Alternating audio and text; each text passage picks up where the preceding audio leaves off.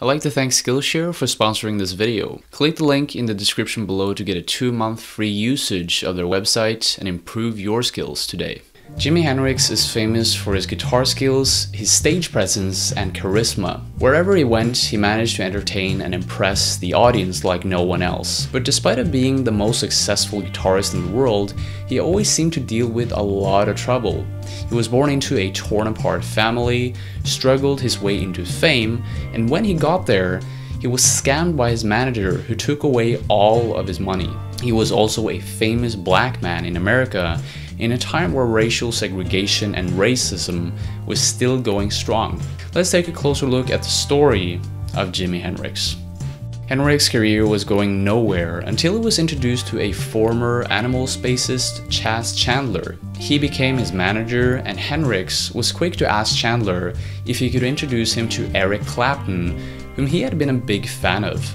And since Chandler had a firm contact with Clapton at this point, he brought Hendrix with him to the studio where Clapton's band Cream had one of their recording sessions. Clapton's first impression was that Hendrix was a very shy and soft-spoken guy, but there was something about him that beamed with confidence. They jammed together and Clapton was blown away by what he heard. He played just about every style you could think of, you know. My life was never the same again, really. But it wasn't just what he heard, he could also see that Hendrix was left-handed but played a right-handed guitar upside down. Now, Chandler quickly arranged a band for Hendrix. They ended up with Mitch Mitchell on drums and Noel Redding on bass, and the trio worked fluently together, with Mitch and Hendrix often rampaging with rhythms and melodies, while Redding kept the group grounded with his steady bass. The band was named the Jimi Hendrix Experience, and the one thing that made them unique was how fast they worked. A lot of their songs was made in a very short amount of time, and they only needed 1 or 2 takes per song when recording them. On top of that, their music was really hitting home with the rock audience in the UK. Hey Joe, Purple Haze, and The Wind Cries Mary were instant top 10 singles. They went from playing half-filled clubs to playing filled-up clubs, and then clubs with celebrities in them like the Beatles and the Rolling Stones. And it all happened really fast. In short, Jimi Hendrix was a star that came out of nowhere. So many people, still to this day, are unfamiliar with his background. So let's rewind. Hendrix was born in Seattle in 1942, and he grew up in a predominantly white community. He got his first guitar when he was 12 from his father and learned to play by listening to rock music on the radio. But he and his brother had a very tough childhood. They went in and out of different orphanages, they were often left alone, and Hendrix had to fend for himself at a very young age. Now, after dropping out of school, some policemen caught him with a stolen car. He was arrested but didn't end up in jail. His lawyer said that he was going to serve in the military, and so he did. In 1961, he joined the paratroopers, but 14 months and 26 jumps later, he ended his service after breaking his ankle. Now, it was impossible to deny that Jimi loved playing the guitar by an early age. He stated some of his biggest inspirations as Bob Dylan, Eric Clapton, and Billy Gibbons, amongst others. After he had ended his military service, he and one of his friends formed a band called the King Casuals in Clarksville, Tennessee. Hendrix had watched Butch Snipes play with his teeth in Seattle, so not to be upstaged, Hendrix learned to play with his teeth as well. So he wasn't the one who invented this technique in itself, but he was the one who made it famous. Hendrix's early band made enough money to live off of their music by touring different venues in the south of the US through an affiliation with the Theater Owners Booking Association. But Hendrix didn't always experience good times with his music. Sometimes he ended up sleeping in the streets, he barely had enough money for food at times, so this guy had nothing to lose. He was either going to make it with his music or not. In January of 1964, after quitting his band and playing with other groups, he was fed up with having to follow the rules of band leaders. He wanted to do his own thing. So he moved to Harlem, got a girlfriend with connections in the local music scene there, and this ended up with him winning an award at the Apollo Theater in an amateur contest. After the word about Hendrix started spreading, he eventually got the opportunity to play the guitar in the Isley Brothers backup band, which he would collaborate with on and off during the following years. He also collaborated with the likes of Little Richard, Rosalie Brooks, King Curtis, and others. So Hendrix basically tried to climb the ladder of show business and music, and although he did quite well, he still wasn't fully satisfied. Hendrix still struggled to get the recognition that he wanted, but luckily for him, Keith Richards' girlfriend, Linda Keith, happened to notice him playing the guitar during one of his early shows in New York in 1966. She referred him to Chas Chandler, the ex-Animals bassist, and the two quickly developed a working relationship. Fast forward, and we find Hendrix playing his first concert in the UK with Eric Clapton welcoming him to the stage. Eric played a couple of numbers when he stops and did the most phenomenal introduction for this guy. And out came Jimi Hendrix. And he played the same set he played in New York. But it was like 10 steps up from what he played before because the crowd was so much bigger. Now, Hendrix had the talent, but he didn't have the crowds and a big enough reputation as a star in England. So his manager, Chandler, therefore asked the famous soul singer Geno Washington if Hendrix could go on tour and support his band.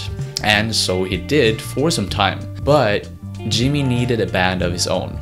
He spent some days testing out different musicians for what was going to be known as the Jimi Hendrix Experience. After Mitch Mitchell and Noel Redding was in place, the trio recorded a few tracks that instantly became hit singles, and despite of only having a few songs, they jumped on a plane to France and played concerts there.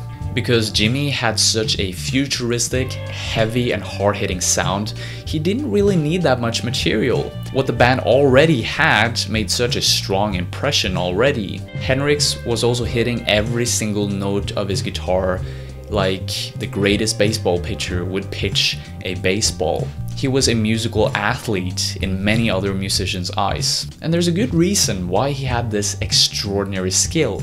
You know, he used to get up in the morning to go and fry himself a breakfast, and he'd be frying bacon and eggs with the guitar on. He'd take the guitar to the loo with him because he liked the sound of the echo in there, and he'd sit in there sometimes for hours playing the Fender guitar not plugged in because he liked the sound of coming off the tiles in the loo. He was the best guitarist in the world because he wanted to be the best, and he was prepared to work at it. Hendrix was also an incredible live performer, which again made up for their lack of material. After all, not a lot of people had seen anyone play their guitar with their teeth, behind their head, or let alone setting it on fire. He was also the first black guitar player to get this kind of recognition from a white audience, and he really managed to play this card well. But it wasn't just the fact that he was black and the way that he played his guitar that made it all stick out.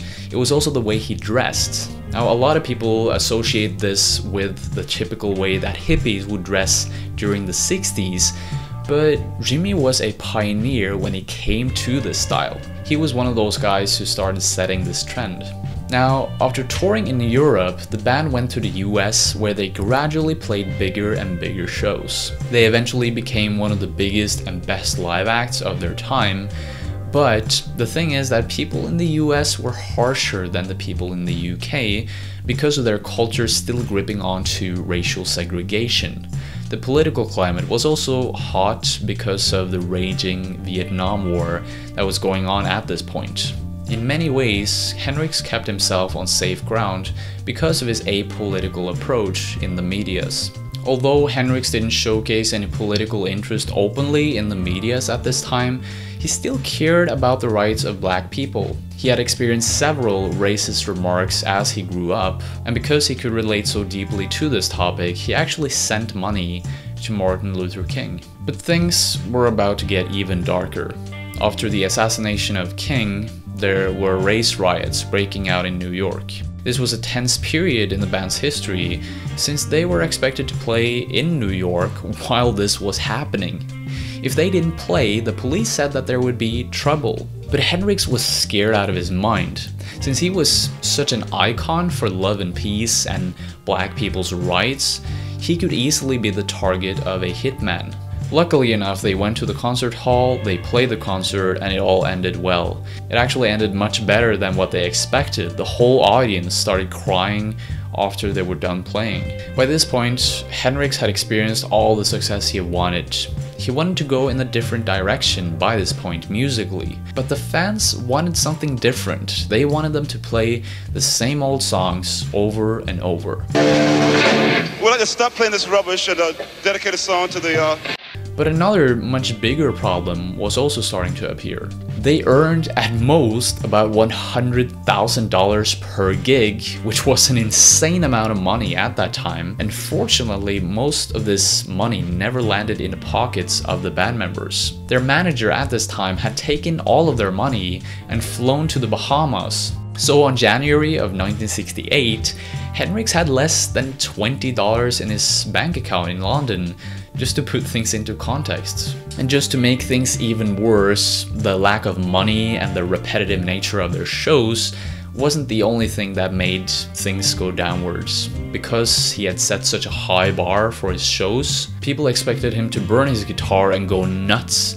every single time he was playing. And he delivered the goods, but on a diet of sex, diet pills, sleeping pills, and loads of drugs. Hendrix was burning out fast, which resulted in him having random panic attacks.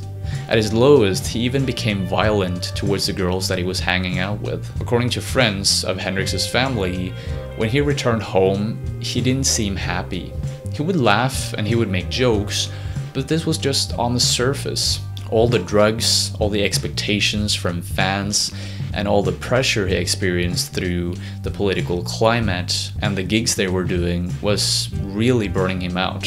Hendrix famously predicted his own death. At this point, he told people that he was close to, friends and band members, that he was most likely going to return home in a wooden crate. The accounts of Jimi's death vary. The official version is that he was staying with his girlfriend in a hotel and he choked to death after taking an overdose of sleeping pills and alcohol. Others suggest that he was also high on heroin. No matter what happened, he left an incredible legacy. Hendrix made 4 albums in total. He was even planning to run his own record studio, which was called Electric Lady Studios. But he was a very confused man. He didn't know his own good, and when he achieved the success that he wanted to achieve, it probably put him in a very weird position. When things were supposed to be fantastic in his life, things really started crumbling. It's a very sad story, and it's a very inspirational story to look into. And I really hope that his childlike, humble, and powerful spirit lives on in musicians to come in the future. Hey guys, if you want to create a YouTube channel featuring awesome video essays like on my channel, and if you also want to avoid the hard work and the mistakes that a lot of people make when doing this, then make sure you click the link in the description below and connect with me on Facebook, and I'll teach you how to do this in a very simple and effective way. I just want to warn you that this is for people who actually want to take action and create an awesome YouTube channel and an awesome online community. So if this is not you, then please do not schedule a call. But if it is you, make sure you take the opportunity, okay? I'll see you on the other side.